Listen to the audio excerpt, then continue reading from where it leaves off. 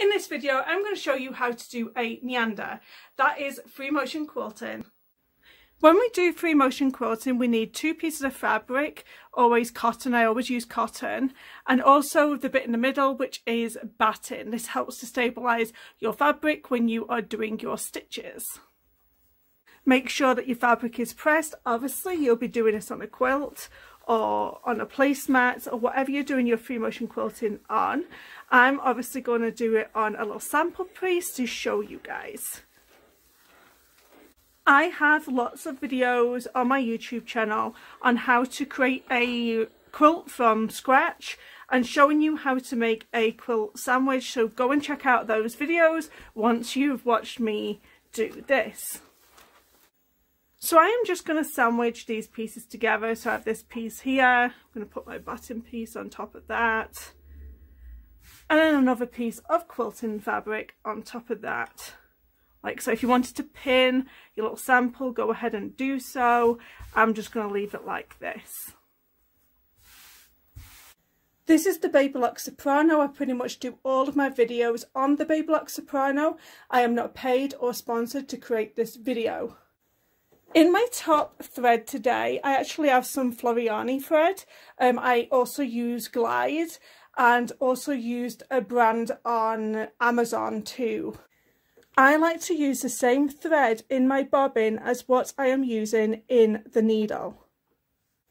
So what I do is I set my stitch on just a regular straight stitch, and I always get the same question on my YouTube videos whenever I do any sort of free motion quilting video, is what is the length of the stitch? Well, it doesn't actually matter, and the reason being is because we drop the feed dogs. So I'm going to take this arm off here, and at the back of the machine is this switch. I'm going to move it, and then that lowers these feed dogs. Now, I've taken away the ability of the machine to move the fabric. I am now going to be moving the fabric for the machine, and that is why it doesn't really matter what stitch length that you select on your machine.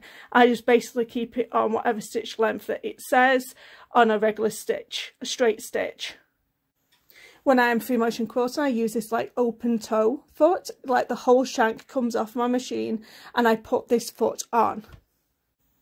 So I'm going to start right at the side of my work here, and I'm just going to lower my needle down and bring it back up again. This will then draw the bobbin thread up. So if you see this thread here, this is the bobbin thread. So we're going to pull that up and bring it out of the way. So you're going to have the thread coming from the top of the needle, and you're going to have the bobbin thread. I think most people struggle with free motion quilting because they can't actually visualise what it is that they want to do. And when you think of a meander, think about a river. So when you think of a river, it's curving in and out and in and out. So when you're doing your free motion quilting, I want you to think like you are a river and you're creating a stream all the way around that fabric. It's easy when you know how, hey?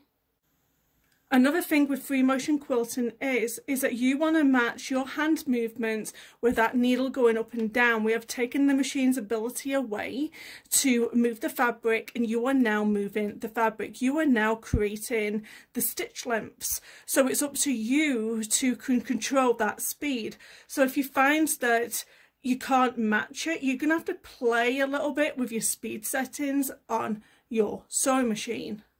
So right here I have the speed dial, and I can bring it all the way up to the top or take it all the way right back down. I find that my free motion quilting is much better when I have the sewing machine cranked up right to the top. You may be different to me, so you really need to practice this and figure out what speed that you are comfortable with when you are doing your free motion quilting. Another thing is, I always find it best to leave my hands flat like this and move the fabric around. I see people doing stuff like this and I find it's not very comfortable, and I always, when I change their hands to lying flat, they do so much better in an instant. So I want you to remember what a river looks like, and we're going to start doing this meander free motion stitching.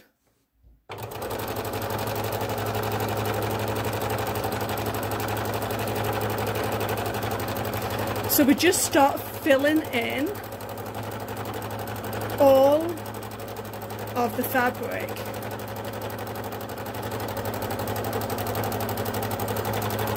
And don't panic, just slow down and think about just filling in the areas, and try not to have the design being exactly the same all the way across.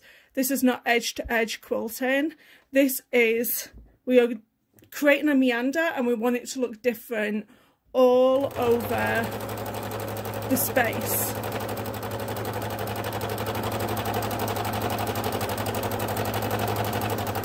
And if you have to stop, just stop. Try not to stop on a curve, and then just keep going.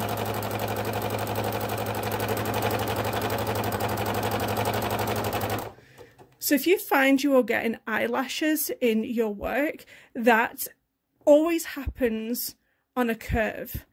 And I'll tell you why it's happening. It's because you are going far too fast around the corners. So you need to slow down and go at the same speed that you're going on, like on the straights.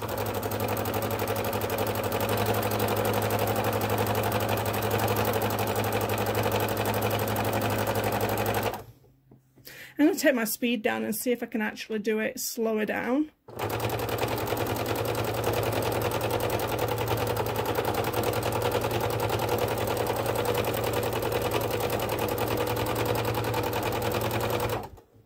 See, it looks pretty cool. So you just go around and you fill your work.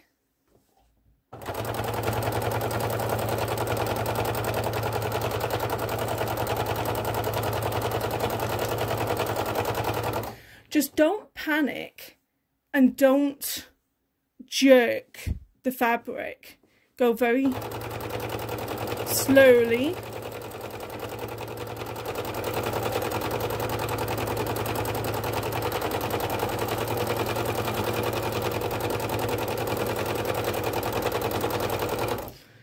Like I said, just think about how a river would look if it was twisting through the countryside.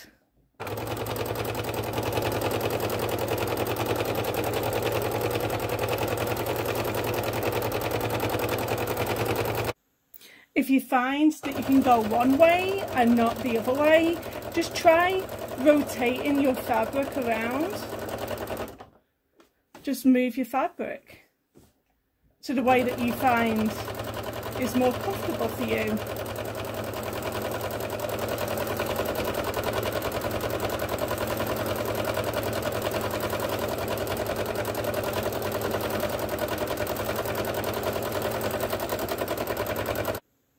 And this is what a free motion quilter meander looks like. And no, you don't need stitch regulation.